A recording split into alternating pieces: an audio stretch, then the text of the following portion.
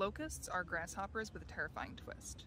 While normally solitary, mild-mannered herbivores, certain environmental stresses and crowded conditions cause physiological changes in the insect. They change color, and they become gregarious. Gregarious comes from Latin gregis, meaning animals that flock together.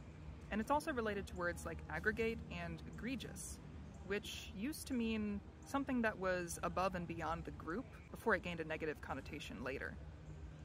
The swarms often begin after weather events force locusts into close quarters, like droughts and floods. The crowding triggers them to transition to the gregarious phase, and then they begin migrating to new territory. The swarms of up to 4 billion individuals gives them great safety in numbers, because wherever they go, the local predators would never be able to make a significant dent in their population. But locust swarms are also incredibly destructive to humans, as they can destroy whole crops in hours. And so locusts have historically been considered a plague. We say that locusts have 2 phases of life, the solitary and the gregarious phase, but the word phase originally had to do with the moon. The word comes from Latin phasis, which referred to the different appearances of the moon, whether crescent or gibbous or waxing or waning. And phasis comes directly from Greek, where it referred to the appearance of the stars as well as the moon.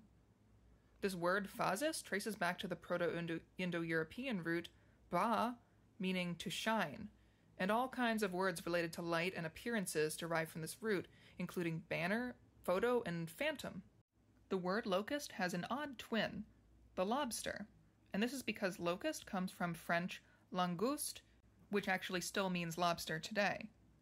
The furthest origin of that word is Latin locusta, which, weirdly enough, could mean either locust or lobster. So what do you think? Are locusts and lobsters basically interchangeable? So locust swarms can be a plague, and a plague is something dreadful, destructive, evil, especially a fast-spreading infectious disease. This word gained this meaning with the bubonic plagues of the late Middle Ages. Plague derives from Latin plaga, which meant a strike or a wound, and itself goes back to Proto-Indo-European plak, which is related to hitting something. And this concept helped form the basis of the modern words complain and apoplexy. Environmental disruptions and droughts are related to the locust transition to swarming, and those things are only becoming more common with climate change. So understanding locust behavior is pretty high-stakes science. And research into locusts has often focused on neurobiology to understand the neural basis of locust behavior. And it's turned out that locusts actually have truly weird brains compared to other insects. Next time, we'll get into some of the amazing locust brain science.